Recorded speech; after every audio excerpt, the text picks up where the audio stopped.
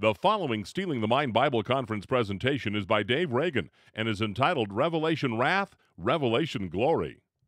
For a free catalog of all of our Bible study DVDs, CDs, audio tapes, and books, call Compass at 1-800-977-2177 or on the web at compass.org. I'm delighted to be here, and I was saying I can't tell you how delighted because my ministry is located in Dallas, Texas. And you may not be aware of this, but Dallas is suffering the worst drought in 60 years, since 1950. Most of the lakes have dried up. We're in stage 4 of water rationing.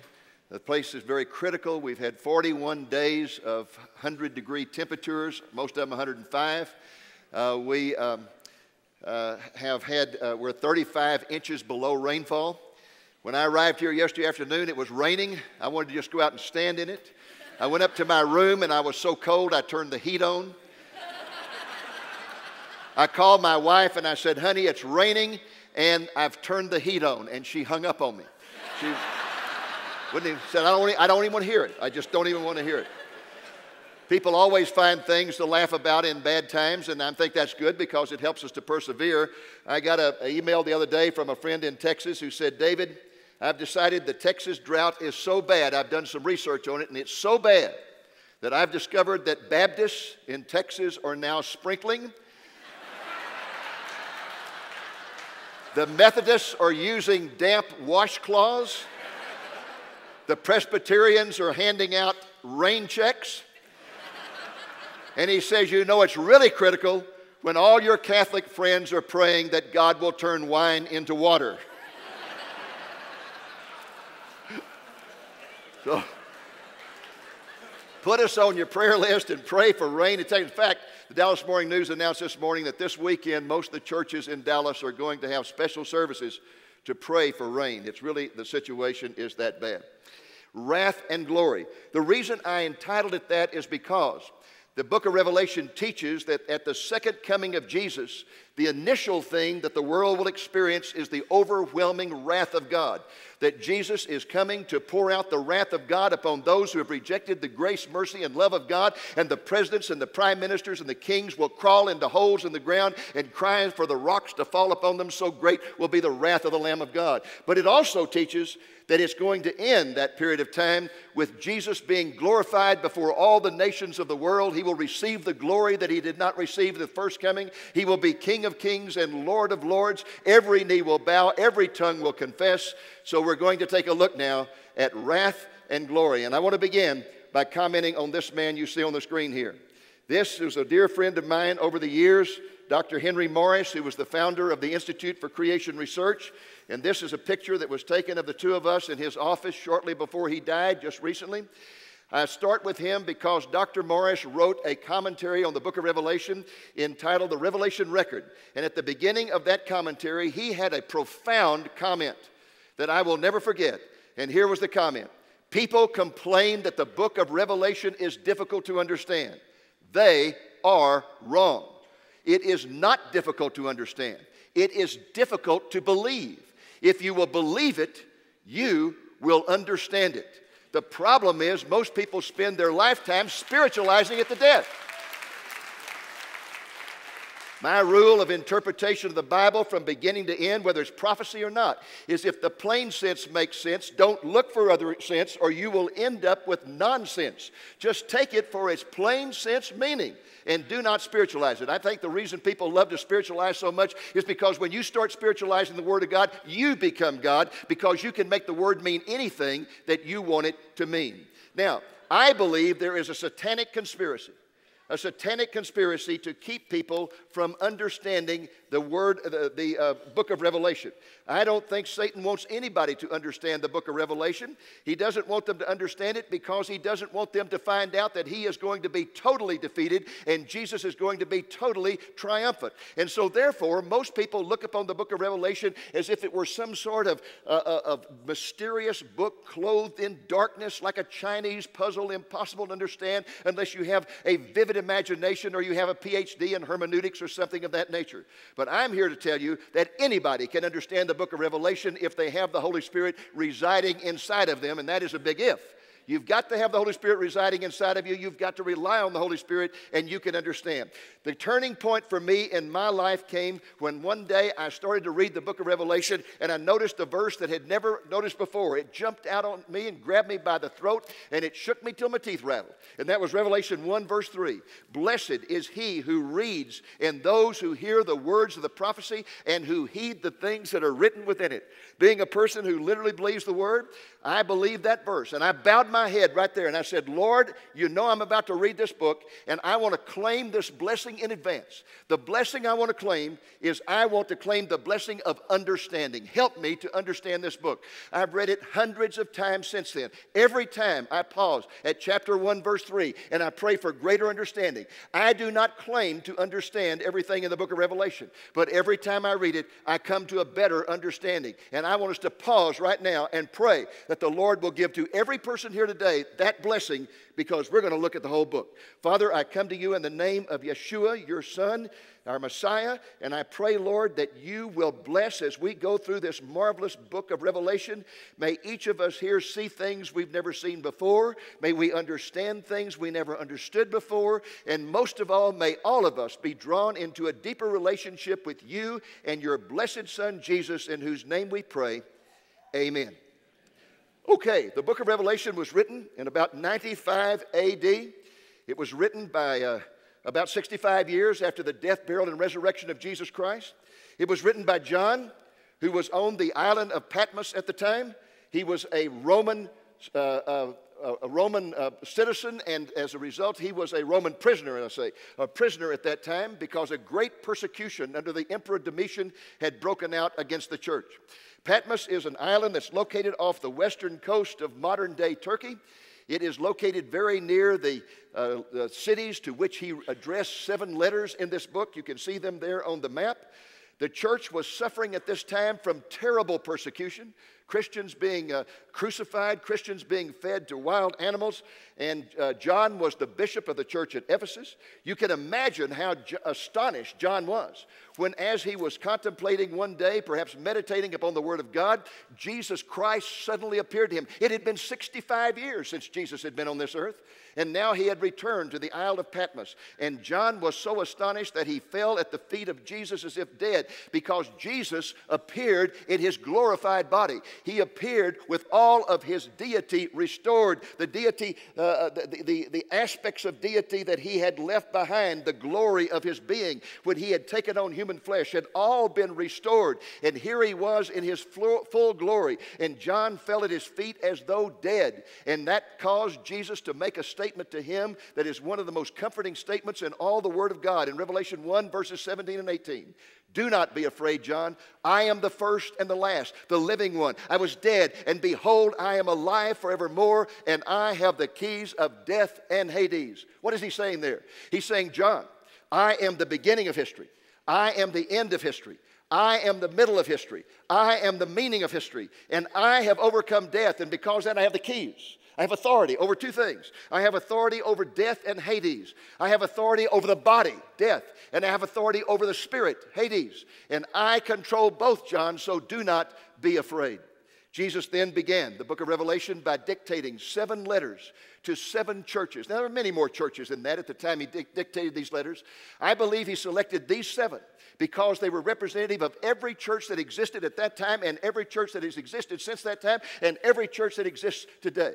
He began by addressing a letter to the church at Ephesus, where John was the bishop.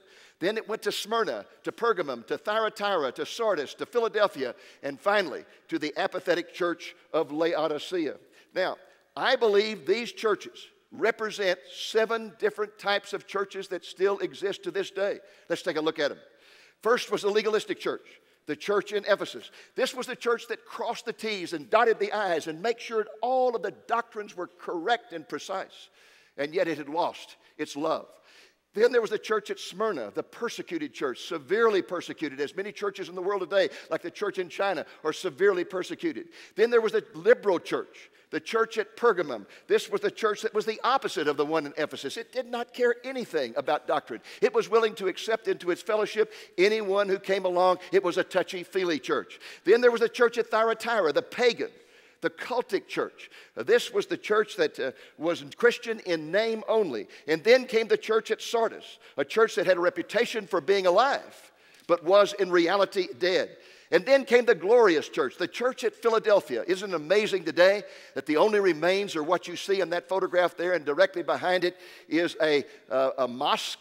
But that is the church, what's left of the church of Philadelphia. At that time, it was an alive church. It was a church with a great zeal for the Lord. It was a church that was so full of the Spirit that God gave it an open door to do evangelism. And finally came that pitiful church, the church at Laodicea, a worldly church, an apathetic church, a church that was enamored with its own importance, with its own wealth, with its own power. Now, in addition to representing 7 different types of churches then and now, I believe these churches represent 7 different types of professing Christians. I believe every person here who professes Jesus Christ can find yourself in one of these churches. Are you a legalistic Christian? Do you, in order to shake hands with a brother in Christ, have to ask him 40 questions first, and he has to give all the right answers, and even then you're a little bit suspicious of him? I grew up in a church like that. Are you a persecuted Christian? Perhaps you're not here in this country, but more and more we're finding churches being persecuted even in this country. Are you a liberal Christian? Are you a pagan Christian? Are you a dead Christian? Are you a zealous Christian? Are you an apathetic one? Well, of course, all of us would like to fall into that category of being zealous Christians, on fire for the Lord Jesus Christ, and members of churches that are just like that. Now, in addition to these churches representing 7 churches that existed, types that existed then, and in addition to them representing 7 different types of individual Christians, I believe these churches also represent 7 periods of church history. And let me make an important point here.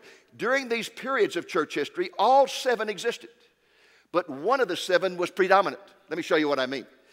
We start breaking these into church periods. The church at Ephesus, the apostolic church, the legalistic church, the church focused upon doctrine, existed from about 30 to 100 when the great persecution broke out by Domitian. Then we come to the martyr church from the mid-90s, around 100 to 312. The church was terribly persecuted, and Satan began to see that he was losing the battle, because the more he persecuted church, the more the church spread and multiplied. And he had to come up with a new strategy, which we'll see in just a moment. Why 312? Because that was the year that Constantine, the emperor, accepted Jesus Christ and became a Christian. And Christianity became the religion of the empire. Many people think that's the greatest thing. You see it ever happen in the history of Christianity, that the emperor became a Christian and Christianity became the religion of the empire. But history shows us it was a terrible thing, because what happened was that the moment that the emperor declared Christianity to be the religion of the empire, all of the pagan priests simply put on a cross and continued to do whatever they had been doing. All of the Babylonian occultic practices were brought over into Christianity. Anytime the church gets in bed with the state, the church is corrupted. And that's what happened in this situation. So the church moved into a period there of apostasy. And during that apostate period leading up to the establishment of the papacy and the papacy exercising control over all the church, we have this apostate period. Once the papacy was thoroughly ingrained, then we move into the pagan period from about 590 until 1517, when the Reformation began. This is the darkest period in church history. This is where Satan is corrupting the church from within, to the point that by the end of this period, the church was so corrupt, it was actually selling salvation to the highest bidder. Then came the Reformation, and we got back to the Word of God, and there was a fresh wind of the Holy Spirit that blew through the church, and it looked like the church had come alive. It had a reputation for being alive, but it was dead. You know why? Because the Protestant reformers did exactly what the Catholic leaders had done. Each one of them formed alliances with governments in Europe, and they got in bed with the state. And as they got in bed with the state, their Reformation practices were corrupted to some degree or another. They were limited to one degree or another. And as a result of that, the Reformation did not go as far as it could have, because they were controlled by the state. They had a reputation of being alive, but they were in effect dead. Then came the church at Philadelphia, the church that really came alive. This is the period from 1700 to 1900 when the church suddenly stopped its navel-gazing position and began to say, hey, we need to go out to the world. And they began to send missionaries out all over the world and began to translate the Bible into many different languages. And for almost 200 years, the church was on fire and Satan was on the defensive. But Satan never stays on the defensive very long. We come to the final period, the apathetic period that began around 1900, depending upon the nation. In this country, around 1920. And the cause of this was the German school of higher criticism, which hit this country like a bomb, which almost destroyed Christianity in Europe and England today, to the point that in England today, only 7% of people claim to attend a Christian church. And on the continent of Europe, it's more around 2%. What happened?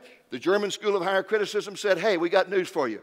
This is not the Word of God. This is man's search for God. And therefore, it's full of myth, legend, and superstition. And people began to stop preaching with any authority whatsoever. They offered no solutions to the problems that people had. And the church began to wither on the vine. But praise God, the Holy Spirit began to move in Asia, Africa, Latin America, and the church is on fire in those areas today. Satan always is attacking. The church, the Holy Spirit, is always going back on the offensive. Here is the man, John Stott, great evangelical leader of Europe, of England, who to this day is the most outstanding evangelical voice in England. He has the best summary of these 7 letters that I've ever run across. They're contained in his book about the New Testament. And here's how he summarizes these 7 letters. Look at it. It's brilliant. He says, to a sinful church, Jesus is saying, I know. Repent. And to a doubtful church, Jesus is saying, I have conquered. Believe. And to a faithful church, Jesus is saying, I am coming soon. Endure. What is the message of the 7 letters of the 7 churches? Repent. Believe.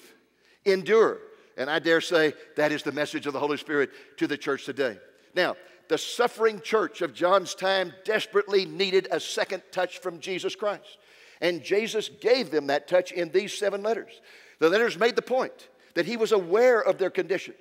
That even though he had gone to heaven, he was aware. He was not some distant God who was aloof and distant and impersonal like the God of Islam. No, he's a personal God, concerned about these churches, aware of their condition, grieving over them, praying for them, trying to encourage them. They needed a second touch, and that's what they got through these letters. They also drive home the fact that he was going to be faithful to a promise he made before he left this earth, that the gates of hell will not prevail against the church.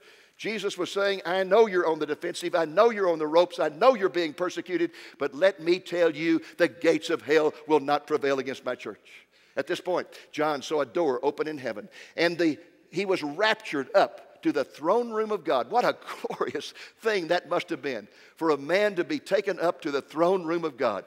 And just as he was taken up at this point to the throne room of God, I believe that his snatching up and taking out to the throne room of God is a symbol of the rapture occurring before the tribulation begins, the church being taken out of this world. And John then begins to proceed to describe that throne room in detail.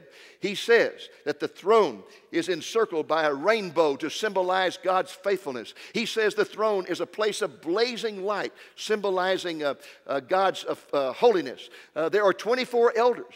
24 elders who appear to symbolize the raptured church before the throne of God. And that's not all he noticed. He noticed 7 lamps of fire that represent the 7-fold nature of the Holy Spirit. There are 4 living creatures who represent all of God's creation. And there is a host of angels involved in never-ending worship. All of heaven sings, holy, holy, holy is the Lord God the Almighty, who was and who is to come. Notice, 3 things are emphasized there: the holiness of God, the power of God, and the eternal nature of God. John is dazzled by this scene that he sees in heaven. And as he is looking around, noticing all these things, suddenly his attention focuses upon something very small. His attention focuses upon a scroll that is in the right hand of God. And he becomes intensely interested in this scroll because he understands that it is the title deed of planet Earth. John knows that the earth was created by God for man, and man was given dominion over it, and man was intended to have dominion over it. But man lost that dominion through the sin that occurred in the Garden of Eden. And so John is anxious to find out about this title deed. He is so anxious. John is told that there is only one person, only one in all of heaven, who is qualified to open this title deed to the earth. And that is the Lion of the tribe of Judah. And when he turns to see the lion, what does he see? He sees a little lamb, a bloody lamb, A bloody lamb that has 7 horns and 7 eyes, representing perfect power and perfect wisdom. And John immediately realizes that the lamb and the lion are symbols of the Lord Jesus Christ, who suddenly steps forward, takes the scroll from the hand of God, and when this happens, all of heaven breaks forth in celebration, singing, "Worthy are you to take the scroll and to break its seals. For you were slain and did purchase for God with your blood from every tribe and tongue and people and nation. And you have made them to be a kingdom and priests to our God, and they will reign upon the earth." What a glorious promise that is. In chapter 6, the tribulation begins. Jesus begins to open the scrolls, and as he opens those seals, the tribulation begins.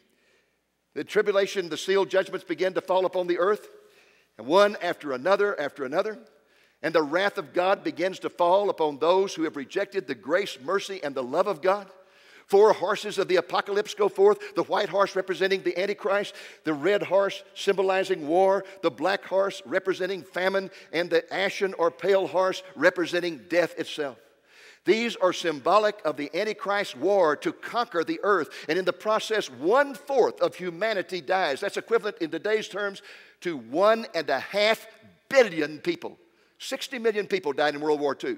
In the opening stages of the tribulation, 1.5 billion people are going to die as this war begins that the Antichrist uses to try to take over the world. In chapters 8 and 9, we're told that the war begins to escalate. It appears that if you read chapters 8 and 9, that what happens is that this war launched by the Antichrist to conquer the whole world begins to escalate into a nuclear war. A nuclear war. It says that 1/3 of the earth is burned up, that 1/3 of the earth's waters are polluted. It also says that 1/3 of the light of the heavens, the moons, the stars, the sun is obliterated. And that could very easily be due to the fact that if there's ever an all-out nuclear exchange, there will be so much debris sucked up into the atmosphere that a cloud will form that will circle the whole earth, that will cause a nuclear winter. Temperatures will plunge. Areas that have never had a freezing temperature will experience it. And that same cloud will be irradiating everything on earth. The result? The living will envy the dead. We're told that by the end of the tribulation period that people will have sores covering their bodies that will not be able to be healed. It's going to be a terrible period. It's called the Great Tribulation. It's the worst period in the recorded history of mankind. And during that latter period, another 1/3 of humanity is going to die. That means another 1.5 billion. I sat down one time, calculated that. It was just mind-boggling. The book of Revelation is teaching that in the first 3.5 years of the tribulation, the first 3.5 years, 1/2 of humanity will die. 3 billion people in today's terms will die during that terrible period of time. The result of this carnage is that the Antichrist succeeds in conquering the world. He literally conquers all of it. Something Hitler dreamed of, something Stalin dreamed of, something Alexander the Great almost achieved. He will conquer it all. We're told that in Revelation chapter 13. And to him was given authority over every tribe, every people, every tongue, and every nation. And to secure his reign, the Antichrist institutes a system of totalitarian control whereby no one can buy or sell anything without a special mark on his hand or on his head, forcing believers to live in wilderness areas as outlaws. Another aspect of the Antichrist control is going to be this man, the false prophet. He's going to be the leader of a one-world church that will be headed up by this man, and all religions will be outlawed except the religion of the one-world church. People will be expected to worship the Antichrist as God, but praise God, while these negative things are going on, there's going to be some positive things. While that's going on, 144,000 Jews are going to be sealed by Yeshua by a special angel. They're going to be sealed by the Holy Spirit, in fact, because they will accept Yeshua as their Messiah. They will be sealed for redemption, and they are supernaturally going to be protected by God from all harm during this terrible 7-year period. I called my friend Zola Levitt one time, and I said, Zola, do you truly believe that those 144,000 are going to be literal Jews sealed by God? And he said, well, of course. It says they're Jews. It tells what tribes they come from. I said, well, you know, 85% of all the commentaries on Revelation spiritualize that and say, well, that's really talking about the church. He said, what would God have to do to convince you they're Jews? He says they're Jews. He names them by tribes. He needed to put a neon light in the sky and say Jews. He said they're Jews. He said, after all, why do you think God has given us the kind of personality he has? Well, I wasn't going to touch that with a 10-foot pole. So I played dumb. I said, what do you mean? He said, don't you know any Jews? I said, yes. He said, have you never noticed that we're a little bit pushy? I said, well, Zola, now that you mention it, yes, I have noticed. He said, David, we are the world's super salesmen. And in the tribulation, God's going to seal 144,000 of us, and we're going to go forth as the world's super salesman for Jesus Christ, and we're going to convert more people in 7 years period of time than you Gentiles have in 2,000 years. And I said, praise the Lord, I hope it's true.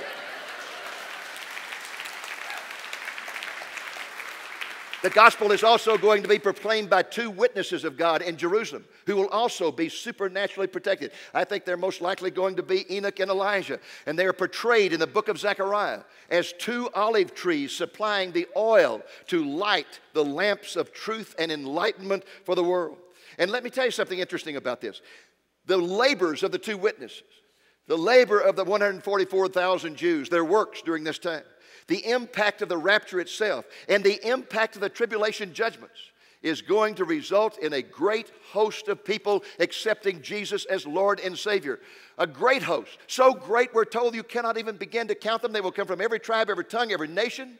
Most will be killed, not all, but most. John sees the spirits of these martyrs in heaven under the altar and before the throne, and they're worshiping God and they're crying out for vengeance. They are a great multitude, as I say, from every tribe, tongue, and nation. Their salvation emphasizes an important point. If you don't remember anything else today, remember this. The point here is that when God pours out tribulation, when God pours out wrath, His fundamental purpose is never to punish. His fundamental purpose is never to punish. His fundamental purpose is to bring people to repentance so that they might be saved. What a glorious God. Even when He pours out His wrath, the purpose is to bring people to repentance so that they might be saved. Look what it says in Isaiah 26:9. When the earth experiences your judgments, the inhabitants of the world learn righteousness. That, my friends, is a God of grace. Now, at the midpoint of the tribulation, something supernatural occurs in the heavens, and that is a war. Satan and his demonic horde try one last time to take the throne of God. And Michael the archangel and the armies of God fight Satan in the heavens and prevent him from doing that. Satan is cast down to earth. He comes down in great wrath. The Bible says, knowing that his time is short, which means Satan knows Bible prophecy. Although most Christians don't, Satan knows it. He will come down knowing his time is short. He is going to possess the Antichrist at that time, and he's going to motivate the Antichrist to kill the 2 witnesses, to declare himself to be God, and then to desecrate the temple in Jerusalem. And Satan is also going to motivate this man to annihilate the Jews. And guess what? During the last half of the tribulation, the Antichrist, possessed by Satan, becomes absolutely obsessed with one thing: annihilating every Jew on planet Earth. You've got to understand how much Satan hates the Jewish people. He hates them with a passion. He hates them because they are the chosen people. He hates them because they've given the world the Bible. He hates them because they gave the world the Messiah. He hates them because God has promised that in the end times, a great and glorious remnant of the Jews will look upon Him whom they have pierced, weep and wail and mourn as one weeps over the loss of an only son, and accept Yeshua as their Hamashiach. And Satan does not want to see one Jew saved. That's what the Holocaust was all about. Destroy the Jews. We're told in the book of Revelation that during the tribulation there will be a greater Holocaust. 2/3 of the Jews will die during the last 3.5 years of the tribulation. But praise God, there's going to be a great remnant that will live to the end. And they will look upon Jesus and they will cry, Baruch haba b'Shem Adonai. Blessed is He who comes in the name of the Lord. And they will be saved to the everlasting glory of Almighty God, despite all of the efforts of Satan. What a glorious day that's going to be. Now, as we move into the last half of the tribulation, the final 3.5 years, the Antichrist becomes obsessed with his goal of annihilating the Jews. And as he focuses all of his attention upon the annihilation of the Jews, his empire begins to fall apart. All of Asia, I believe, will go into revolt against the Antichrist. And an army of 200 million will march across Asia to overthrow the Antichrist. Meanwhile, God, in His grace and mercy, decides to give mankind one last opportunity to repent before the final outpouring of His wrath. And He does that despite the fact that the vast majority of all people have refused to repent. And in fact, they have doubled up their fists and they are cursing God instead of repenting. But God is still patient and He's going to give them one more chance. So God sends forth a gospel angel who communicates to the earth the gospel of the Lord Jesus Christ. Proclaiming the gospel to every person on planet Earth. Matthew 24 says Jesus will not return until the gospel has been proclaimed to every person. That's going to happen supernaturally at the end of the tribulation when this angel goes forth and proclaims the gospel to every person on planet Earth. The Lord then proceeds to pour out his wrath one last time in what are called the bowl judgments. And in the process, the capital city of the Antichrist, Mystery Babylon, which I believe with all my heart is going to be Rome, is going to be totally destroyed in 1 hour of one day. At that point, the Antichrist and himself Antichrist and his false prophet will be in the valley of Armageddon. They will be there with their armies, waiting for those armies from Asia to come. And it is at that moment, as the war is about to begin, that the Lord Jesus Christ will break from the heavens in glory and majesty. He will return to this earth, and he will speak a supernatural word, and all the armies of the Antichrist will be destroyed. He returns as King of Kings and Lord of Lords. All the armies gathered in Armageddon are to be destroyed. No wonder that valley is going to be filled with blood as deep as a horse's bridle for 200 miles. And then he's going to take the Antichrist and the false prophet, and he's going to throw them into the lake of fire, which is hell. Jesus then proceeds to have an angel bind Satan and put him into a pit. And Satan is bound there throughout the period of the millennial reign. And next, Jesus judges all those who are left alive at the end of the tribulation period. Those who have accepted him as Lord and Savior are allowed to go into the millennium in the flesh. Those who have rejected him to the end of the tribulation will be consigned to death and will be put into Hades to wait their final judgment. Then the Lord will establish his worldwide reign. He will reign from Mount Zion in Jerusalem. The redeemed, those of us in glorified bodies, we will be scattered all over planet Earth to help the Lord Jesus Christ in his reign. Some of you are going to be presidents, some governors, some school board chairmen, some city councilmen. Some of you are going to be teachers, judges. Every person in a position of authority on planet Earth during the millennium will be a person in a glorified body as Jesus reigns from Jerusalem as King of Kings. David reigns from Jerusalem in his glorified body as the King of Israel. And the world, the world will be flooded with peace, righteousness, and justice. The light and glory, Shekinah glory of the Lord will go forth from Mount Zion over all the world. And as you see on the left side of this picture, people will take their implements of war and beat them into plowshares. All of creation will be redeemed. Nature will be redeemed. The wolf will lie down with the lamb. The lion will eat straw with the ox. A little boy will play with cobras. There will be perfect peace within the kingdom of God between man and man and nature. But at the end of that 1,000 years of perfect peace, righteousness, and justice, Satan will be released. And incredibly, he will be able to successfully tempt the majority of those in the flesh to revolt against Jesus Christ. There are people who look at me and they say, that's crazy. How could that be? 1,000 years of perfect peace, righteousness, and justice? Why would anybody revolt? Well, think about it for a moment. Think about what it would live like, what it would be like to live in the flesh under the rule of the rod of iron. The rule of the rod of iron. Jesus is going to have a theocratic kingdom. He's going to give the law. There'll be no dickering with the law. There won't be pressure groups. There won't be political parties. Nobody will be able to go in and say, well, would you give me a special this or a special that? And when a person violates the law, they will be arrested immediately. They will be taken before a judge in a glorified body. There will be a short trial. That person will have the mind of Christ. That person will be convicted. That person will be given their sentence. There will be no appeal whatsoever because the first decision will be perfect because it'll be given by a person in a glorified body. Can you imagine what people will be like in the flesh during that time? Can you imagine they'll say, oh, praise you, Jesus, while they're clenching their teeth because what they want is a little promiscuous sex on the side and some gambling, and they want this and that, all the things the flesh wants. And so at the end of that 1,000 years, that perfect reign, Satan will come and say, let's get the joker in Jerusalem. And the vast majority of mankind will respond. And once again, God will prove, once again, you do not change people by putting them in a perfect environment. You can only change people through the power of the Holy Spirit changing their heart. History goes in a circle. It starts with two people in a perfect environment, and they rebel. It ends up with all of mankind in a perfect rebellion, and the majority of people rebel against God. At the end of that time, Satan and his rebels are defeated, and Satan is cast in the lake of fire to be tormented forever, together with the demonic hordes of his and the Antichrist and the false prophet. And at this point, the redeemed, you and I, are going to be taken up to that new Jerusalem that Jesus has been preparing for our eternal abode. And I think that from that new Jerusalem, we're going to be able to witness two things. First, we're going to witness the great white throne judgment This is a judgment of the damned.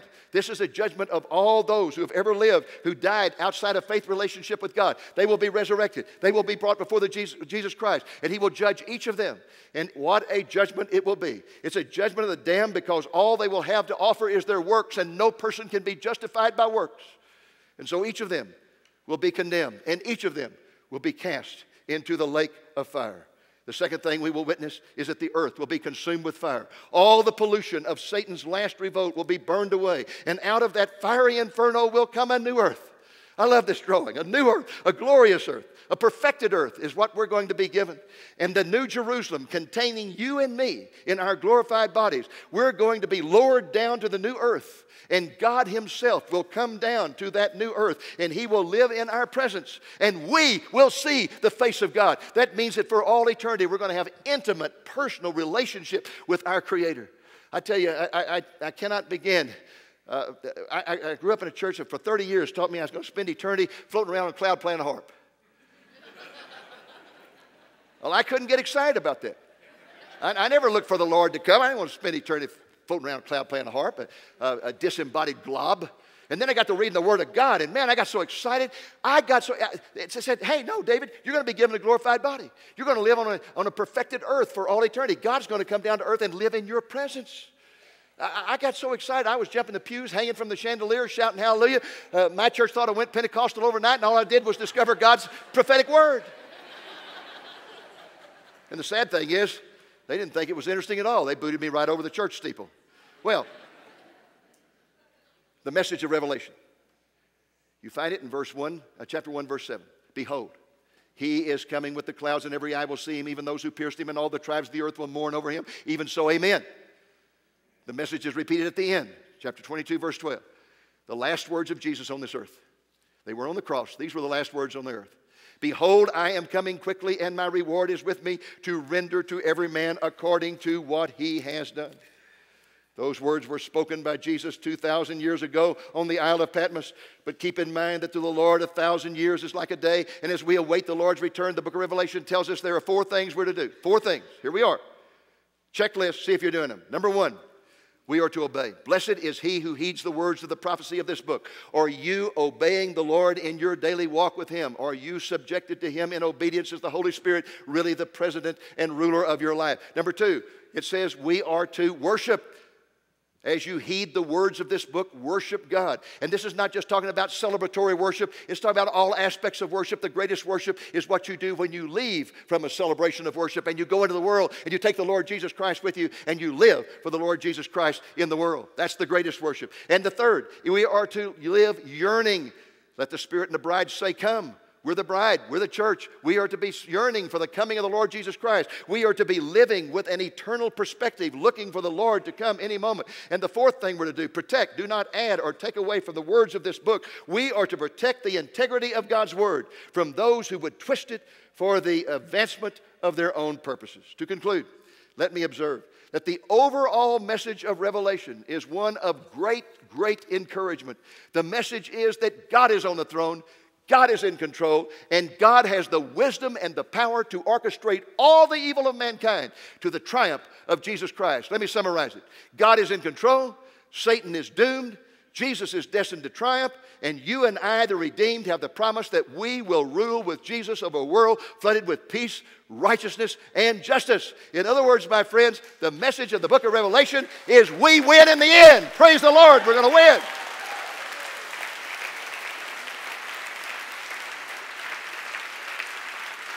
And that is the reason that every day when I see the sun come up, I cry from the depths of my heart, Maranatha, Maranatha, Maranatha, come quickly, Lord Jesus. Thank you, and God bless you. This has been Revelation Wrath, Revelation Glory, presented by Dave Reagan. To receive a free catalog of all of our Bible study DVDs, CDs, audio tapes, and books, information on upcoming Bible conferences in your area, or details of our missionary outreach, call 800-977-2177 24 hours a day, or on the web at compass.org.